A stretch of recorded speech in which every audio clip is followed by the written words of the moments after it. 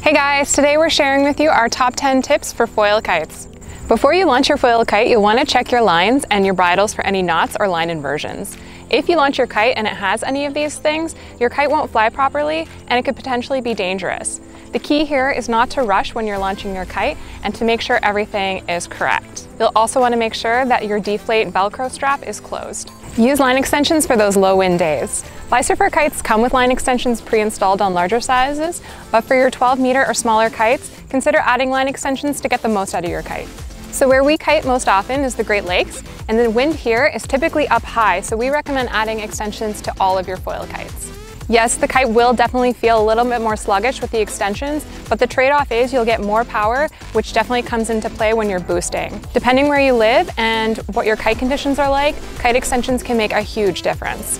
We recommend that you pre-inflate your foil kite before you launch. In lower winds, the more you pre-inflate your kite, the easier it's going to be to launch. But in high winds, you don't want to pre-inflate too much because you'll get slingshot forward when you put the kite up. Easiest way to pre-inflate your kite is with a leaf blower. But if you don't happen to have a leaf blower on the beach, then grab a friend and pre-inflate the kite together. You simply do this by holding the kite towards the wind and letting it fill with air. You can do this by yourself, but it will take a little bit longer time to do so. So in lower winds, we recommend that you just do a simple hot launch. In higher winds though, you'll want to do a side launch, which can be done with the help of a fellow kiter or with your sandbag. If you're flying your foil kite in extremely light winds, try depowering it a little bit. This may seem totally counterintuitive, especially if you're used to flying inflatable kites, but trust us, if you fly the kite slightly depowered, it's going to fly much better than it would if it's fully powered. What happens when you're flying your foil kite in super light wind and you fully power it up? When you pull in the bar, the kite will start to backstall. It's very easy to oversheet a foil kite, so what you want to do is let the bar out, let the kite pick up some speed and generate apparent wind. You don't want to depower your foil kite too much. You want to have a little bit of light backstall because it's going to give you sharper turns. You want to check your line length regularly. If your kite doesn't feel like it's flying quite right, it could be that your lines are out of whack. If you tend to jump in one direction more so than the other, then it's possible that the lines on that particular side will stretch more so than the other side. You'll also want to check to see that your safety line hasn't wrapped around your front lines. This can happen if you tend to do your back rolls or down loops in one direction more than the other.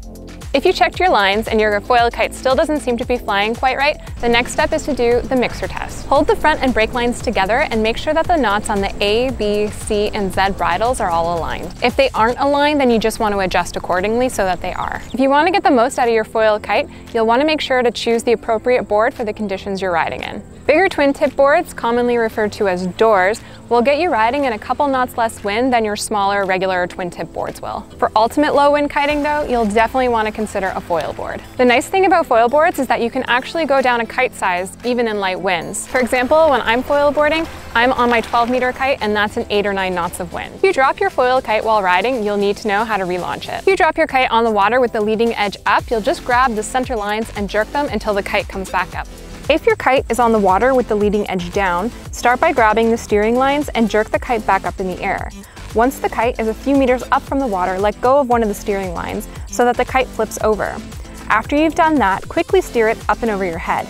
On the newer model foil kites, holding one line will do the trick. If you end up swimming, which I often do, don't worry, it's not a big deal, just don't panic. First, you'll want to wrap your safety line around the bar a few times before you grab the rest of the lines and neatly wrap them up. Get to your kite, grab the edge, and begin to swim. If I can, I'll grab both of the edges and fold the kite so that there's less resistance as I swim. You'll have to make a judgment call though, depending how far from shore you are.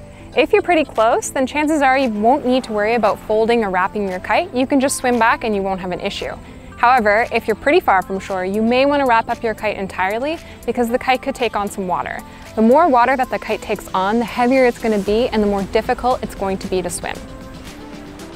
When it comes to landing your foil kite, if the wind is really light, you can do the backstall technique, but in higher winds, you'll definitely want to stick with the side landing because it's safer. In order to land a foil kite using the backstall technique, grab the steering lines as high as you can and pull them down as much as you can. Keep pulling until the kite touches the ground safely. It is possible to use the backstall technique in medium strength wind, but it can be very dangerous if you don't commit 100% and abort midway through the landing. You'll be slingshot forward just like what happened here to Fred or to me as I hit all the bushes on my way.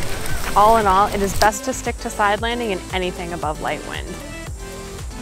Finally, if you're looking to buy a foil kite for low wind conditions, then don't rush to buy the biggest kite available.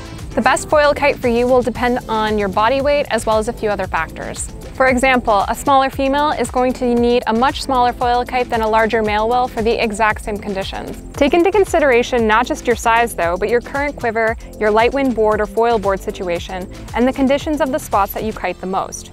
Two guys exactly the same size will likely require totally different foil kites if one is kiting in Squamish versus Toronto. These two guys will also require totally different foil kites if one has a goal of boosting high and the other one has a goal of gaining speed. If you have a foil board, you may want to look into a race foil kite. Alternatively, if you're looking to boost high, you may want to look into a free ride foil kite. All right guys, those were our top 10 tips for foil kites. Let us know what you think in the comments below, and don't forget to subscribe. Thank you so much for watching, and we'll see you soon. Bye.